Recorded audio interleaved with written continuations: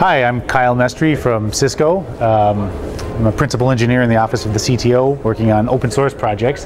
And what I'd like to do is show everybody an example of OpenDaylight integrating with OpenStack Neutron.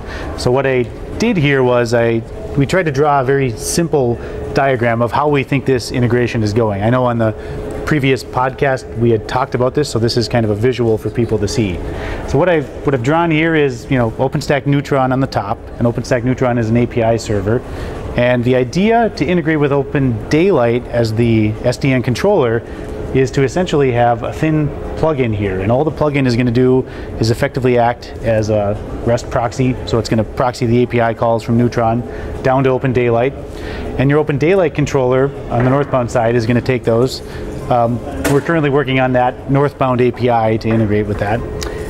A very simple example on the southbound side of implementing those to talk to virtual switches is the OVSDB work and the OpenFlow 1.x work that's going on right now. So very simply using that, we're then able to talk down to Open vSwitches to program tenant networks and to provide tenant isolation.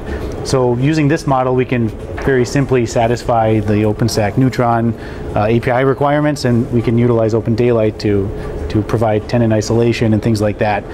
What's also interesting is, as we get more advanced plugins down here on the southbound side, we can also look at some of the more advanced Neutron APIs and handle those in OpenDaylight as well, things like L3. So maybe we can have OpenDaylight creating L3 routers virtually and things like that. So we can start to handle things at that level in addition.